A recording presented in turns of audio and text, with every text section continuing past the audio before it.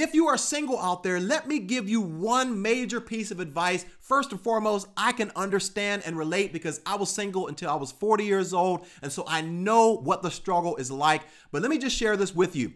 Make sure that you are content as a single person before you ever say I do, because if you're not, you are going to put the responsibility on someone else to make you happy, and no one else in the world is able to make you happy. And also make sure that you get with somebody else who is also content, because you might make them feel happy for a season, but if they are unhappy, then it is only a matter of time before they will revert back to who they are, which is somebody who is unhappy, who will ultimately make you unhappy.